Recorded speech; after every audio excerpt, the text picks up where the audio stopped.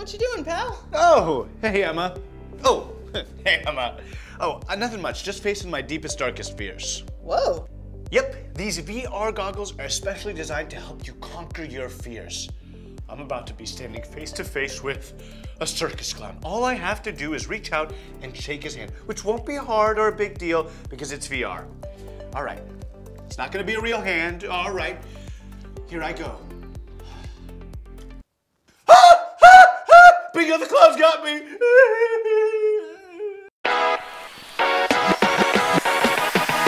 3, 2, 1. Press play. I'm Emma. And I'm Jay. Welcome to Press Play. Emma, I was checking out this new Bible app this morning and searching the word fear. IDK, because maybe someone, definitely not me, needs to learn about it. And the words do not fear all over the place. Yeah.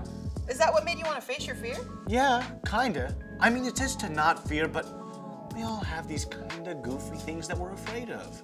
Not me. Really? Nothing? Yeah, nothing. No goofy fears here. All my fears make perfect sense. Hey, whoa, easy there, buddy. It's just my phone. It's right here. My grandma's FaceTiming, and you heard grandma's ringtone. Hey, Grammy, let me call you right back, okay? Okay, JJ. So, no goofy fears, huh? Okay, maybe just the teensy weensy little fear of felines. Cats.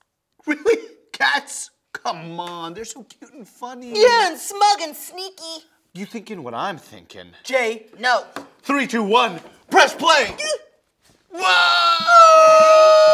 Yes! My grandma's house. Time to face this fear head on. Bring on the felines, Grandma. Well, hey, Jay. Hey, Emma. What a nice surprise. I was feeling a bit lonely. All of my cats are at the vet today. Oh, man. Woo! Except... Yes. Except what? Well, except Frou Frou. She's my favorite. Yes! Is she around? Yeah, is she around? Where? Well, I'm not sure. I haven't seen her in a bit. She's maybe my best hider for sure. Perfect. Yeah, perfect. Well, hey, what's wrong, Emma? Well, Emma is afraid of cats. I'm not afraid. I'm allergic. Oh, okay, bless you. It's okay, Emma. A lot of people are. Cats aren't for everyone, I'll tell you that much. I love them, but they can be a bit sneaky. You know, you better believe I have to put my kitties in their place from time to time. It's perfectly natural that someone might be a little scared. Emma, you just need the help of a couple friends that love you, like Jay and I do, to calm your fear. Tell you what, I'm gonna find the Frou Frou and we'll slap her in your lap and do a little experiment to see if we can't go on and calm your fear.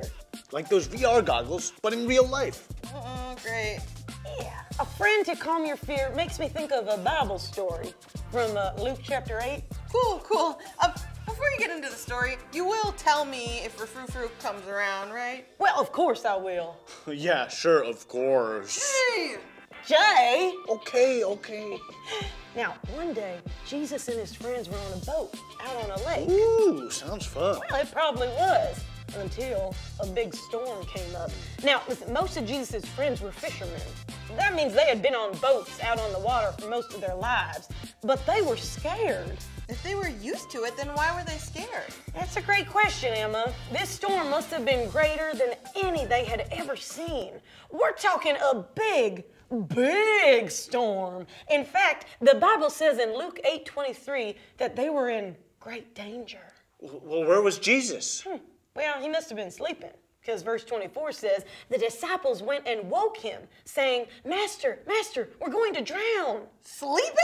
Yeah, but he got on up and gave the wind and waves a good talking to. He told them to pipe down, and they did, right away. The Bible says all was calm. Then Jesus turned to the disciples and asked, now where is your faith? He wanted them to believe that he could and would calm each and every fear they could ever have. The disciples had seen Jesus do many things. They knew he was very powerful, but they'd never seen him show power quite like this. If Jesus could calm a storm such as this one, then maybe no fear was too great for him, they thought to themselves. Wow! Jesus has the power to calm our fears. Oh. Okay, where's my frou-frou? Let's do this experiment quick. Really? That's great, Emma. Okay, now close your eyes. I'm just gonna go get my frou-frou, and you just tell me what you feel, okay? You see if it's something to be scared of. I'll be right back. Frou-frou, 3, 2, 1. Oh, she's very soft. She doesn't seem sneaky. She seems kind of nice. Calming even. Told you. Awesome! How about secret handshake to celebrate our successful experiment and Emma's calmed fear? Yeah? Join in with us. Woo! Awesome! What's going on, Jay? Oh, just playing patty cake with Bingo the clown. He's actually a really cool clown. Awesome. We pressed play and visited Grandma's house so that I could take on my fear of cats. Grandma helped me by telling us the story of how Jesus calmed the storm and the fears of his friends. He wanted them to know what he wants us to know. No fear is too great that Jesus can't calm it. Wow! Jesus has the power to calm our fears. What fear can you bring to Jesus today? Now it's time to Drop the verse! Let's drop the verse. Oh, drop it. Here we go, get your Bibles out. Here we go, when the scripture is in your hands of strength and power to exalt and give strength to all. 1 Chronicles 29:12. 1 Chronicles 29:12. Oh! In your hands of strength and power to exalt and give strength to all. 1 Chronicles 29:12. 1 Chronicles 29:12. In your hands of strength and power to exalt and give strength to all. 1 Chronicles 29:12. 1 Chronicles 29:12. What?